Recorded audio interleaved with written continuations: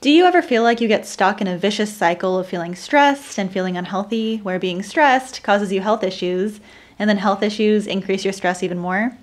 Well, today I am sharing scientific studies on how your diet can actually kick off this vicious cycle, or end it, and how your diet can actually make you more susceptible to stress depending on what you eat.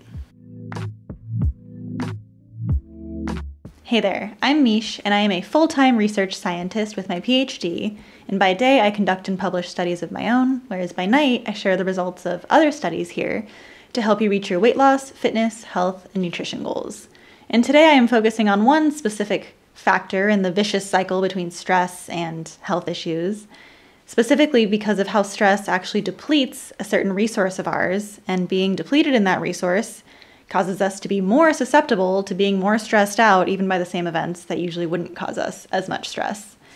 And this title actually does double duty because I'll be focusing on one vitamin that you'll want more of if you want to be less stressed, according to the studies, and one vitamin that might actually be getting in the way of your ability to break this vicious cycle. And then at the end, I'll talk about some things that I think most people don't really know about how to solve the vitamin issue I'm about to talk about. So stick around till the end if you want a deeper understanding of all this stuff. When something happens in our life and we get stressed, it can really deplete our body's resources in a physiological sense. In particular, when we have chronic stress that happens over a long period of time, such as a stressful relationship or a stressful job or chronic health issues, it can really deplete us. And I'll get more specific about what we're depleting in a moment. And studies that have directly looked at how stress depletes our body's various resources have looked at things like sleep deprivation and stressful exams and being exposed to traffic noise and even acts of intolerance. And with all these different kinds of stress, one very consistent finding is that being stressed depletes your magnesium levels. And as you probably already know, magnesium is a very important mineral for our body that is needed in all sorts of different processes and is important for mental health as well. So it shouldn't be all that surprising to us that magnesium might be important in the vicious cycle of stress and health issues. But I think what most people don't know is that studies suggest that being low in magnesium actually increases our reactions to stress, so it makes us more susceptible to feeling stressed out by any given thing. So for example, this has been shown very directly in animal studies where having magnesium deficient animals causes them to have much stronger stress reactions to the same stimuli. And in human studies, it's been found that people who have lower intakes of magnesium in their diets are more likely to report feeling stressed and depressed and anxious.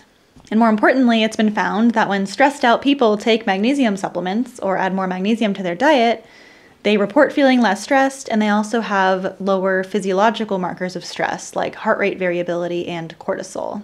And to put it in more concrete terms, let's say you're at work and your coworker is really rude or annoying to you.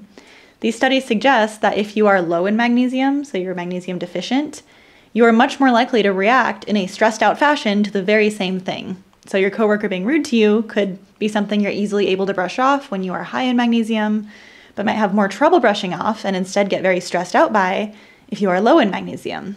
Now you may be thinking, well, I'm probably fine on magnesium because my blood tests have always come back okay. But it should be noted that magnesium blood tests are notoriously not very useful because the vast majority, about 99% of our magnesium, is in our bones and our muscles, whereas only 1% of it is in our blood.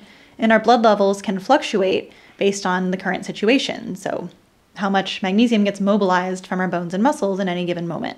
And another fact that isn't discussed much, unless you're a regular here, is the fact that other things that are generally beneficial for you can actually deplete your magnesium or hinder your absorption of it. So for example, taking big doses of vitamin D can actually deplete your magnesium. If you're interested in more information on that, check out my video specifically on that after you're done with this one. And similarly, taking big doses of zinc can also hinder your absorption of magnesium. And it might be the same thing with calcium, but that's not as clear-cut. And also proton pump inhibitors like Prilosec can also really lower your magnesium. And so what all these studies suggest is that magnesium is a key player in a potential vicious cycle where being stressed depletes your magnesium, and then being low in magnesium makes you more likely to get stressed out. And so this would form a vicious cycle of being stressed, getting lower in magnesium, which makes you more stressed, which makes you even lower in magnesium. And what we can conclude from this is that if you find yourself stuck in sort of a cycle of stress and feeling unhealthy and having lower energy and fatigue and anxiety and all of that, it might be able to be helped by making sure you're getting enough magnesium, as well as any stress reduction techniques you might be able to work in. So if you are doing any of these things that are known to reduce magnesium, or if you have a diet that is low in magnesium, then it seems like a really solid way to improve your health and decrease your stress would be to get more magnesium in your diet. Another option is supplementing, but I definitely do not suggest you go out and start taking big doses of magnesium. I think the whole megadosing vitamin culture is actually causing more problems than it's solving because, for example, a lot of studies suggest that taking too much vitamin D, as is often recommended all over YouTube, is actually depleting people's magnesium and causing magnesium deficiency, which then makes people unable to use vitamin D, which again, check out this video if you are interested, or if you have vitamin D deficiency that is not being corrected even by large doses of vitamin D. But for a general approach that I think is best, unless you have been actually diagnosed with a serious deficiency, is to make slow and steady lifestyle changes where you incorporate more of these nutrients in a reasonable amount in your daily life. So eating more highly nutritious foods and taking a multivitamin or small supplements perhaps, rather than going out and megadosing.